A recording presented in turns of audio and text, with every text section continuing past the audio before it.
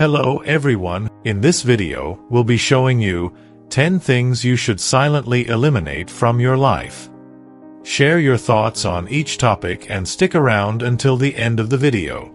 The next few moments are your chance to understand yourself better. We believe that the lessons we'll share will enlighten and change your life. Let's get started. 1.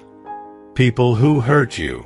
When dealing with people who hurt us, there's no need to explain ourselves to those who cause us pain. There's no need to complain, argue, or confront them about their bad attitude. If someone has made decisions that disrespected you and hurt you, even if it was someone you considered a perfect friend, it's best to move on without seeking justifications. Stay calm and rational, focusing on your own growth. There may be a time when this person needs you and seeks your support. At that moment, simply saying no is enough. And if you need to explain your reasons, don't, because the person knows what they did to lose you.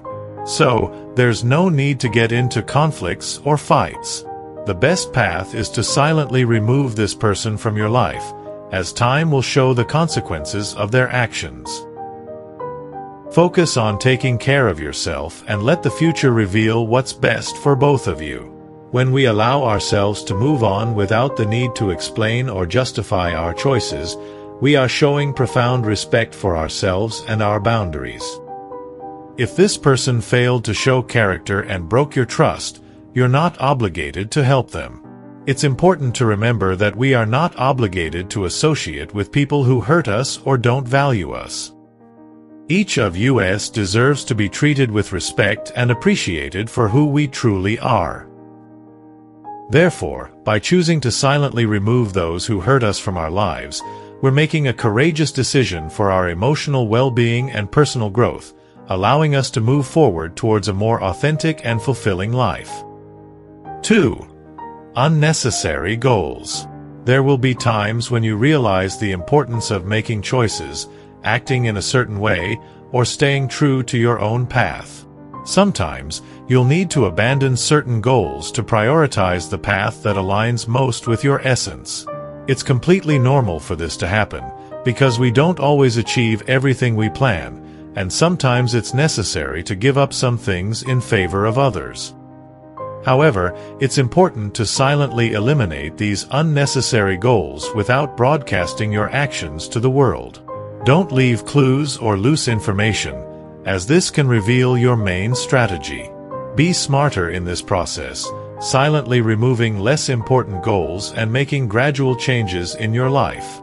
As the cards are revealed on the table, always proceed with discretion, protecting your plans and allowing your decisions to be guided by authenticity, seeking the path that is most aligned with who you are. 3. Periods of tension. During periods of tension, avoid raising your voice in front of others and control your demonstration of excessive frustration or anger. If you're upset, redirect that feeling towards actions that produce beneficial results. For example, exercise, running, walking, something that takes you out of the situation you're living in at that moment. Use this energy as a driving force to advance your life goals and train your body to deal with stress. Contain your emotions, reflect on them, and redirect the accumulated energy to something that strengthens you. However, proceed with caution and discretion, because losing control can expose vulnerabilities during tense moments. Seek to dissipate this tension discreetly, resolving problems, fulfilling responsibilities, and using reason as your ally. Avoid publicizing your difficulties. Instead, appreciate what and who is already in your life, cultivating gratitude. Find a way to silently relieve emotional pressure, seeking inner balance and healthier approaches to facing challenges. 4. Judgments. Avoid sharing your judgments about other people with others. In fact, you shouldn't even harbor such opinions in your conscience. Seriously consider what image you're projecting when you speak badly about someone. You could have an interesting dialogue or enrich the conversation, but instead, you choose to spoil the mood just to vent your negativity about that person.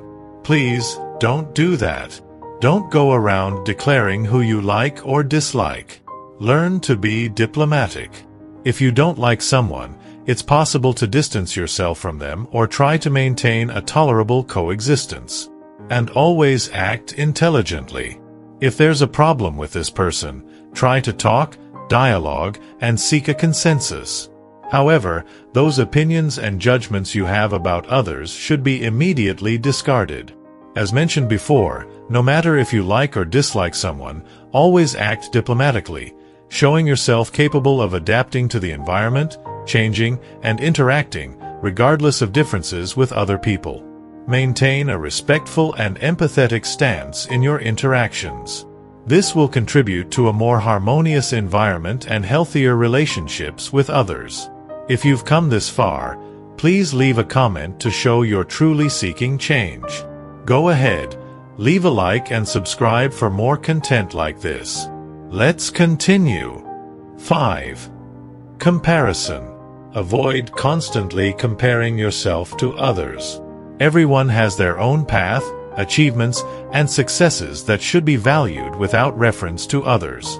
The harmful habit of comparing our lives to those of others can negatively impact our emotional well-being and hinder our personal growth. Additionally, it diminishes our self-esteem, as we risk falling into the trap of unfavorable comparison, focusing on what we think is missing, instead of recognizing our own strengths and accomplishments. When we constantly compare ourselves to others, we lose sight of our own goals and desires. We distract ourselves from what really matters and focus on what we think we should have or achieve based on the standards of others. This prevents us from moving forward on our own journey and achieving our individual goals. By eliminating comparison, we can cultivate gratitude for our own circumstances and celebrate our own progress and growth. Remember that everyone has their own path and individual circumstances, and comparing yourself to others is neither fair nor healthy. Each of us has different strengths, challenges, and paths in life. Instead of comparing ourselves to others, it's more productive to focus on our own learning and personal development. 6. Conscious use of social media. Imagine for a moment that your life is a book filled with fascinating stories, lessons, and adventures. Now, think of social media as a library where millions of other stories are shared every second. Exciting, right? But that's where a subtle danger lies: constant comparison. As we browse the bright pages of these digital stories, we often find ourselves comparing our most challenging chapters with the highlight moments of others. This comparison, often unfair and unrealistic, can lead us to a cycle of dissatisfaction and envy. With that in mind, it's essential to learn to limit our consumption of these digital stories. Imagine deciding to visit this digital library with a clear purpose. You enter, look for exactly what you need, whether it's connection, inspiration, or information, and then you leave, returning to the reality of your own book, the book of your life. But how can we do this in practice? Start by setting specific times of the day to check your social media, instead of getting lost in it all the time. Whether it's during breakfast, a break at work, or at the end of the day. This helps create a structure that prevents social media from dominating your time and your thoughts. Another effective strategy is to question the intention behind each online interaction. Ask yourself, am I seeking something constructive here, or just killing time? This reflection can help differentiate productive use from passive, aimless consumption. Additionally, it's crucial to recognize the signs that social media is negatively impacting your mood or self-esteem. If you feel down after using these platforms, it may be time to take a break. Use this time to reconnect with activities that bring joy and satisfaction in the real world, like reading a book, pursuing a hobby, or simply enjoying nature.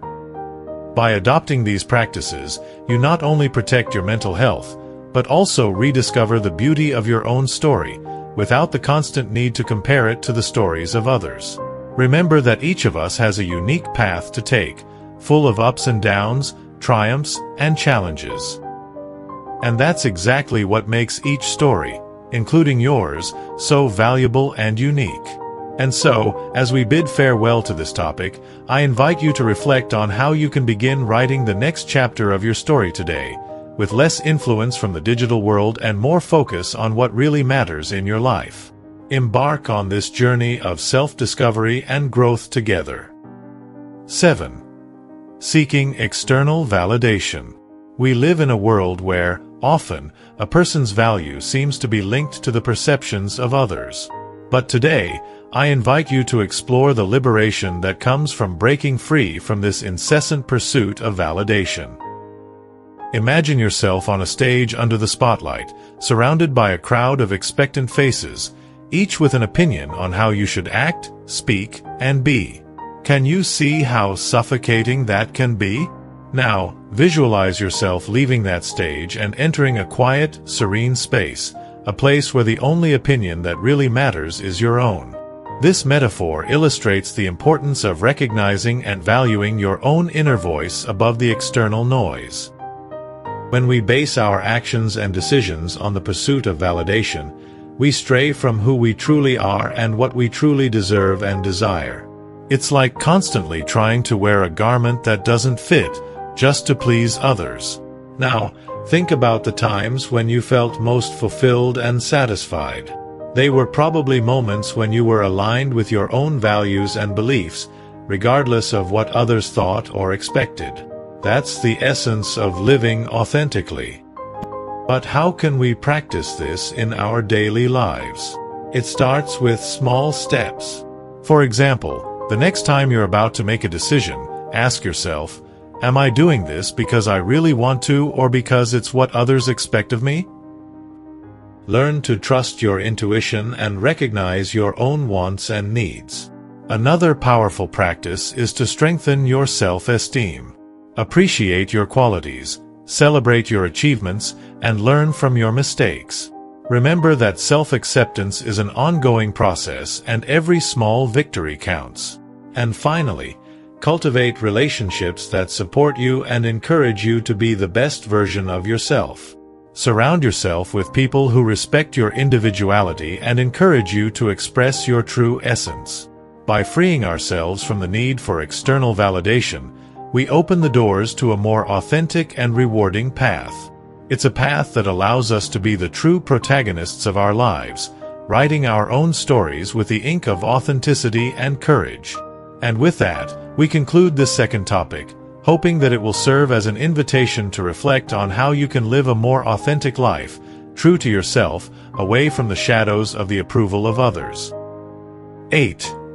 Relationships and discretion. The way we handle our relationships, whether in friendships or love, is like mirrors that reflect various facets of our lives and bring experiences that shape who we are. But there's a fine line here, the line of privacy and discretion. Think of a relationship as a secret garden, a place where you nurture emotions, dreams, and special moments. This garden is sacred, a space that deserves respect and care. When a relationship ends, whether it's a friendship or a romance, it's natural to feel pain, confusion, and the need to process what happened. However, it's essential to remember that the details of this garden, of this shared story, belong only to you and the other person involved. By choosing not to disclose intimate details or reasons for the breakup, you not only preserve the dignity of both parties but also protect your own heart. Sharing this information with others can open doors to misunderstandings, judgments, and, worse, gossip. This doesn't contribute to healing, but rather can prolong the pain and create a cycle of negativity. So, how can we deal with the end of a relationship in a healthy way? First, it's crucial to give yourself time and space to heal. Allow yourself to feel the emotions, but do it introspectively. If necessary, seek the support of a mental health professional, someone who can provide objective guidance and support.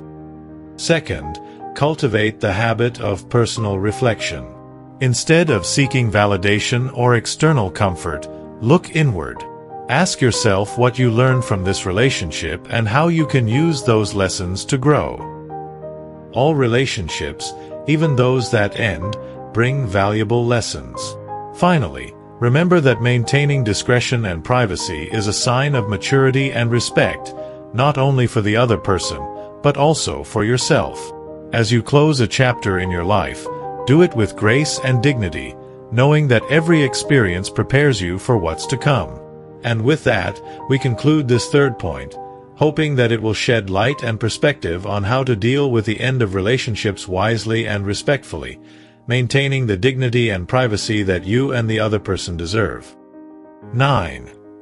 Unrealistic expectations. Now, we're entering a territory often overlooked in our daily interactions, but one that has a significant impact on our well-being and the relationships we cultivate. Unrealistic expectations. In this segment, we'll explore how choosing to distance ourselves from these behaviors can not only improve our mental state, but also enrich the quality of our relationships. Imagine your life as a great adventure across a vast ocean. Each expectation is like a sail on your boat, helping to propel you towards your dreams and goals. However, when these sails are too large, when our expectations become unrealistic, they can throw us off course, leading us into turbulent waters of disappointment and dissatisfaction. Unrealistic expectations are like maps that promise treasures that don't exist. They make us chase ideals of perfection in ourselves, in others, and in the situations we experience. But the question we should ask is, are these ideals really ours, or were they imposed by external influences, like society, culture, or even the media? To begin detaching yourself from these expectations, we first need to recognize them. This requires honesty and introspection. Ask yourself, do these expectations lift me up or weigh me down? Do they reflect who I really am and what I value? Are they in line with my essence? The next step is to practice acceptance. Acceptance of who you are, where you are in your journey, and the circumstances you cannot control. This doesn't mean giving up your dreams, but rather recognizing and appreciating the process of getting there, with all its imperfections and challenges. Additionally, it's crucial to learn to set realistic and achievable goals, goals that resonate with your true essence and not with an idealized image of success. This also involves celebrating the small victories along the way, recognizing that every step, no matter how small, is valuable progress. Finally, remember that the journey is just as important as the destination. By relinquishing unrealistic expectations, you allow life to flow more naturally and serenely, opening up space for surprises and joys that could not be planned. And with that, we conclude this fourth point, hoping that it will inspire you to navigate life with sails adjusted to reality, appreciating the beauty of the journey, with all its twists, turns, and discoveries. 10. Gossip and negativity. Now, we're entering a territory often overlooked in our daily interactions, but one that has a significant impact on our well-being and the relationships we cultivate. Participating in gossip and spreading negativity. In this segment, we'll explore how choosing to distance ourselves from these behaviors can not only improve our mental state, but also enrich the quality of our relationships. Imagine each word we speak as a seed we plant in the garden of our lives and the lives of others. When we choose words of support, encouragement, and positivity, we plant seeds of kindness and understanding. On the other hand, when we engage in gossip or negative conversations, we're planting weeds of misunderstandings, distrust, and conflict. Participating in gossip may seem harmless or even a form of social connection, but in reality, it's a two-way street that leads to disrespect and devaluing others and ourselves. Additionally, by focusing on negativity, we fuel a mindset that obscures our ability to see the good and the positive around us. So, how can we steer away from this road and choose a more positive path? First, it's important to be aware of the conversations we participate in. When a dialogue starts to veer towards gossip or unnecessary criticism, try to gently change the subject or highlight something positive about the person or the situation in question. Additionally, Practice empathy before speaking or sharing something about someone. Ask yourself, would I like this to be said about me? This simple question can be a powerful guide to keeping our conversations respectful and constructive. Another important step is to cultivate a positive environment around you. Surround yourself with people who also value positivity and authenticity in interactions. Together, you can create a culture of mutual respect and support. Finally, remember that change begins with you. By choosing not to participate in gossip and negativity, you're not only protecting your own integrity, but also setting an example for others. By adopting these principles in our lives, we can cultivate a more positive, empathetic, and resilient mindset, contributing to more genuine personal growth and more meaningful interpersonal relationships. If you liked the video, subscribe to the channel, enable the bell to be notified of new videos, and of course, leave your like and comment. Enjoy your journey of wisdom. Stay with the Creator.